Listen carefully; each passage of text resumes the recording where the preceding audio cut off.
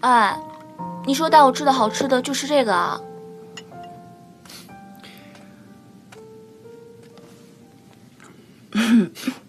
我看你现在不是吃的很开心吗？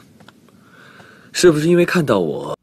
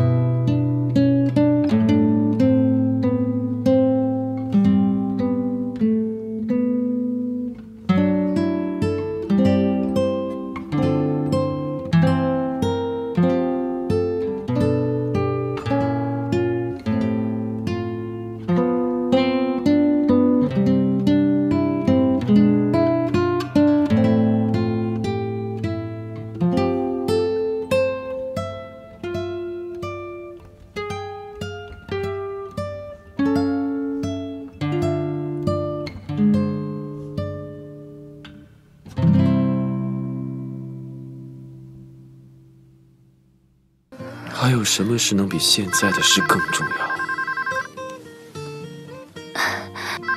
可是，仲萌，我不知道你是不是在听，可是我想再请求你，明天我的电影会召开新闻发布会进行宣传，我相信这帮记者会很快找到你。我想求你，可不可以现在时不要宣布我们分手的消息，这对我真的很重要。我希望你能看在我们以往的情分上，拜托了，谢谢你，仲萌。